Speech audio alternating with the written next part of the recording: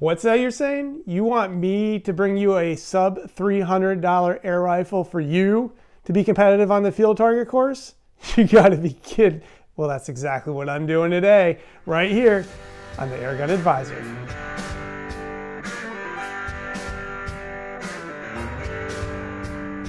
Well, Airgunners, first and foremost, before we get into this review, I want to just take a moment to thank each and every one of you for continuing to hit that subscribe button. You've got me up to 644 subscriptions as of the making of this video, and that number seems to just keep climbing. So help me out. Hit that subscribe button if you get the chance.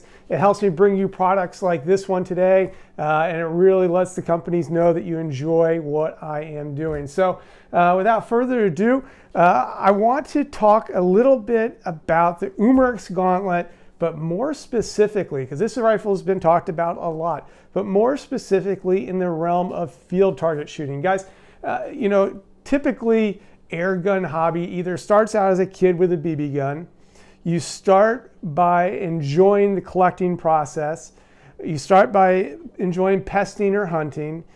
But once you've done those things, you want to expand the hobby. See how good you really are. Yeah, you can go out in the backyard and shoot you know, a spinner at 30, 40, 50 yards, but can you do it under pressure? And that's where a field target comes into play. And maybe the cost of entering a field target competition or getting the right equipment can be cost prohibitive for some of you.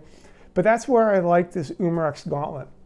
Coming in at a price point under $300 for a PCP that has a nice stock. Yes, it's plastic, but it has the features of some of the more expensive guns with an adjustable cheek piece here, which helps you to raise your cheek piece or your eye level and be in line with the scope. It has a very nice shrouded barrel to help with the noise. Comes with a 10-shot magazine, single shot tray, as well as a degassing device, which other companies make you pay for, but this one comes with it, and I'll show you how it works. You stick it, it's like a keyhole. You stick it right in the keyhole, twist. You hear that? Yep, that's the gas being let out. So if you need to do something to modify your rifle, it's easy to degas.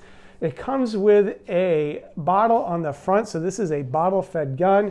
And not only does this bottle hold over 3,000 PSI, but it comes with a Ninja regulator.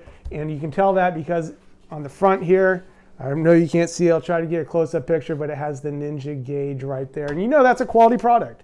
It's a product that's been used in paintballs, it's been used in air guns, airsoft for a number of years, and they continue to make good quality stuff.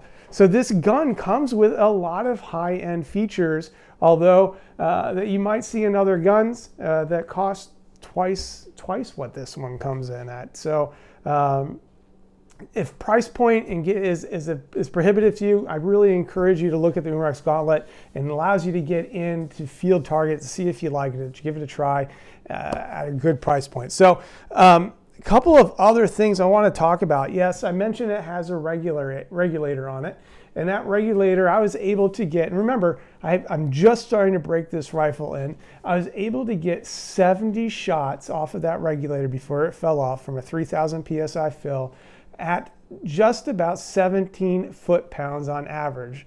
It ranged from just a high 16 foot-pounds of energy to the low 17 foot-pounds of energy throughout that spread. And of course, I'll put that graphic up here so you can kind of see the data points that I was working with. And that's a good place, because I know the JSBs really like 17 to 18 foot-pounds, it seems like. And that was some of the things I was finding. JSB pellets work really well in this rifle. And again, that can be adjusted and changed with time, but I'll get to that point in a little bit. But again, just a nice package right here to work with. So in order for this gun to be field target eligible in my mind, it has to perform not only with some of the nice features that it comes with, but also has to perform in accuracy. So I mounted the Axion scope on this as a hunting scope. It's not necessarily for field target, but it does have the nice side wheel focus on the front. The turrets have caps, so you can take the caps off to adjust the turrets. And it is a 4x16, 4x16. So it's a very good scope for hunting. And I put it on there just to kind of get an eyeball of what this rifle is going to do. So with that in mind, I took it out to Dennis Baker's over at Baker Airguns in Mount Victory, Ohio, one of my good friends, and put it to test on his 20-yard range, doing 5-shot groups and an indoor range. And the 5-shot groups I was getting averaged center to center from 0.181 to 0.218 center to center at 20 yards. So good accuracy, plenty accurate enough to hit the target and field target at 20 yards. So with that information, I then took this out to the outdoor range to see what it could really perform under maybe not ideal circumstances, because we're outside. There's wind blowing at the time. There's about 6 to 7 mile per hour wind.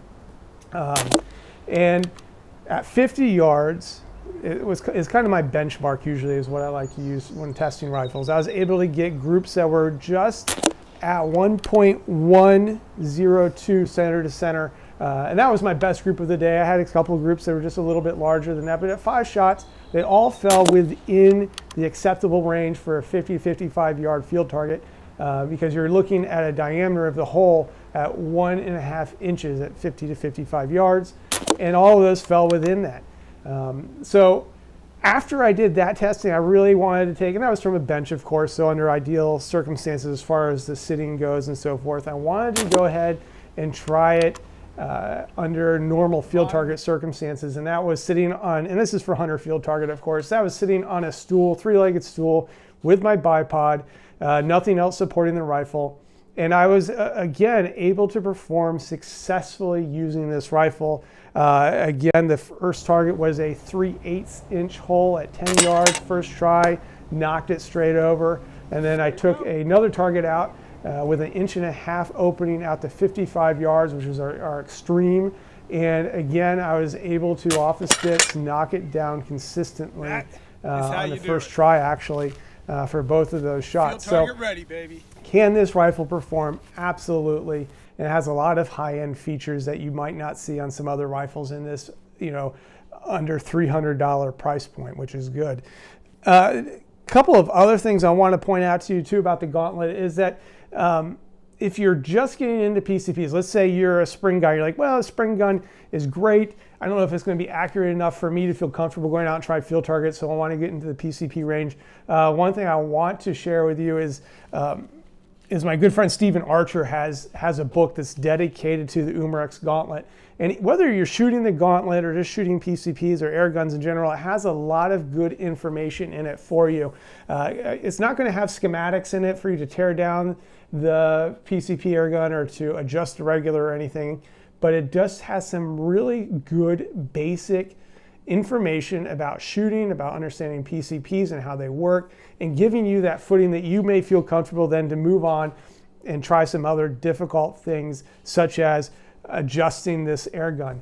And that leads me to my next point, is the fact that this air gun, it shot great out of the box for what it is, but you also have the ability to make some changes with it. And there's a gentleman who owns another YouTube channel. His channel is called Hajimoto Productions. And he has worked extensively with the Umarex Gauntlet, has torn it apart. He walks you step by step on how to adjust the regulator on the tank here, how to get the best accuracy for your money out of this rifle. And of course, with that comes the opportunity to tinker a little bit, which, oftentimes I think of some other companies providing guns that are really good tinkering guns, and you don't necessarily think of Umarex as one of those, but this one is. He walks you straight through on how to adjust the regulator, how to maybe work on the crown of the barrel, the trigger, and some other aspects of this rifle, which it's fun to do, let's be honest. So, like, part of being an air gunner is the ability or your need to tinker with the mechanics of everything. And this rifle allows that to happen with relative ease. Now remember, if you do that, you're doing it at your own risk, of course, and Umarex is not going to cover any warranty stuff if you do that. But the option's there. Somebody's already done it and they can help you walk you through that, which is a really cool aspect of this rifle. So beyond that, guys, I just want to talk about the handling a little bit and the trigger. So I mentioned the cheek piece earlier, but it really does balance pretty well. It has that nice scoop right here. You can see it's balancing one hand. Wants to roll on me a little bit, but pretty good, pretty well balanced. And then the trigger itself, it's similar. It may be exactly the same. I've never tore apart a QB trigger before, but it's going to be very similar to that feel. It has a little adjustability in it, but not a whole lot. And it's really a one-stage trigger. You can feel what they might call creep or a little resistance here, and then it will click off once you get there. It is predictable, meaning that you can kind of get the sense of where it's going to break each and every time, which is nice because predictability, again, helps with your shot accuracy. But it's not something that's going to set the world on fire as far as triggers go. But it's a nice standard basic trigger. Other than that, you got your sling studs here, and just a little tip: if you are going to be using this for field target, typically I would not rest my my bipod on the bottle up here. You don't want to necessarily mess with the plastic flex or anything along those lines. I try to put it right about here, and it gives you that same point each and every time. So again, having a consistent point for you to rest that on. And then, but overall, just a great little rifle here. Something that I wouldn't hesitate to use, especially if I was beginning in field target and needed something to get out there and just to test it to see if I was something that I would like and I didn't have one I could borrow. Great option here overall. So, hey, your excuses for not trying field target are limited at this point. You really need to get out there and try it. Again, thanks for subscribing. I hope to see those numbers to continue to go up, and your support has been great. And I love your comments, guys. Comment on this rifle. If you have questions that you think I can answer, throw them down below. I want to help you guys out to become the best air gunners possible and enjoy air gunning to its biggest extent, or to the greatest extent possible. So with that in mind, guys, may your trigger pull stay smooth and your pellets fly straight. And you know what? We're going to see you right here on the Airgun Advisor.